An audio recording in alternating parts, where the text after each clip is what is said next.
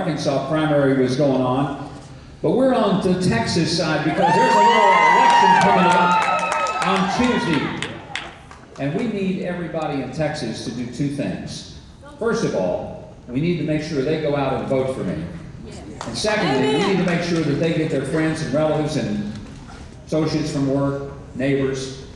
Need to get them out there voting for me. Amen. And as we've said, if they're not going to go vote for me, then we need to make sure they stay home next Tuesday. Don't let them go vote.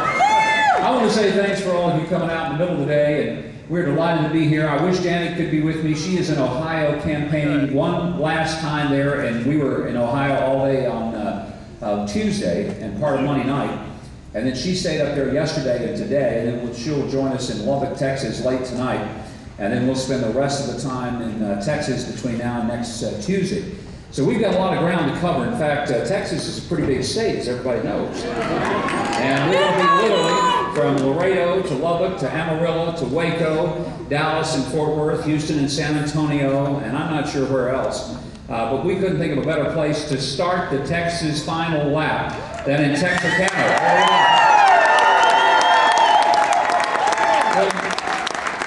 When David was talking about what makes this election so very important, I know the national press has been saying, well, you know, mathematically, this election has already been settled.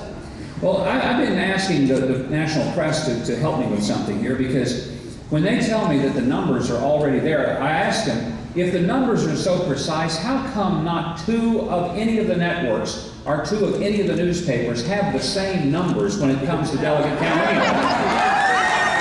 So the fact is, nobody yet has captured this, and here's the fact.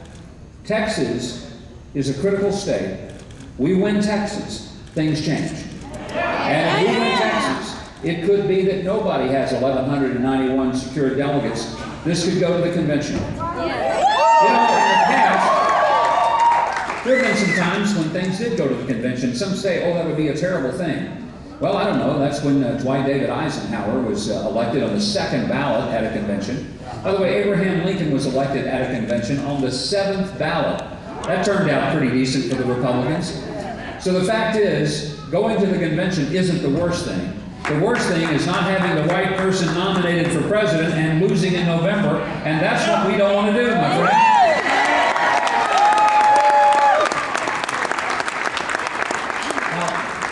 There's some reasons that this election is going to be more than some people want to understand, because David mentioned the difference in experience.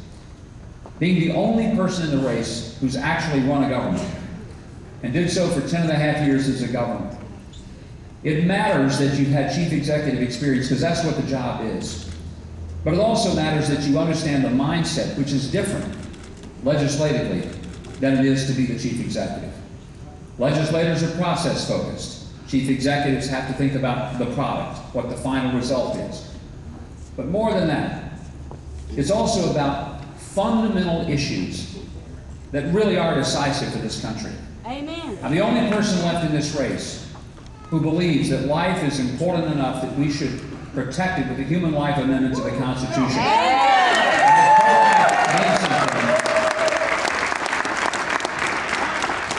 I didn't just get those views from some political journal.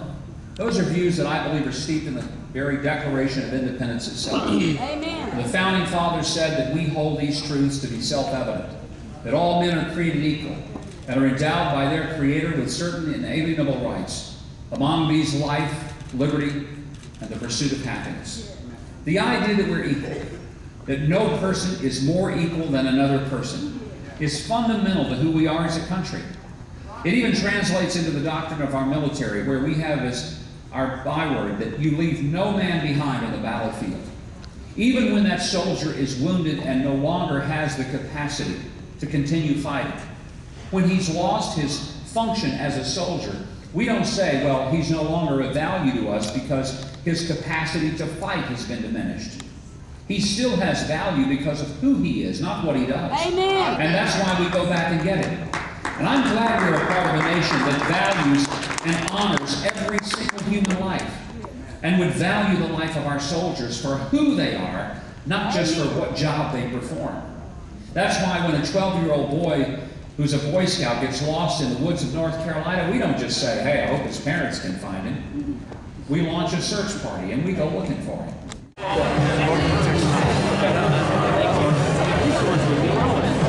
Thanks, guys. We gotta get going.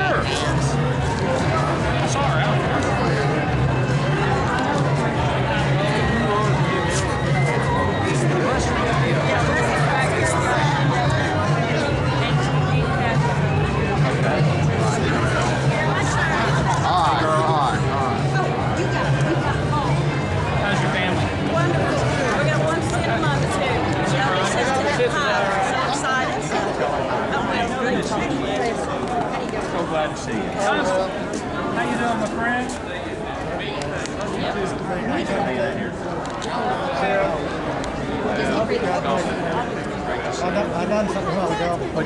I'm second cousins of your dad, and he doesn't know what I'm doing. Where I'm going, I said, I'm going to tell you my first time Don. I said, I'm going to tell you what a great gift me you were.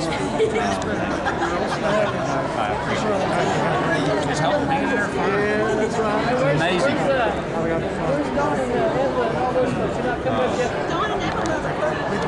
God bless you, buddy. Thank you, Don. Great to see you. Things like this and relatives start coming out of the woodwork. We are second cousins. Our grandmothers were sisters. Are you serious? Pearl and Janie Odom, and then her, Janie's son, Larry, and Essie, your moms, were first cousins. So we're second cousins. Thank you.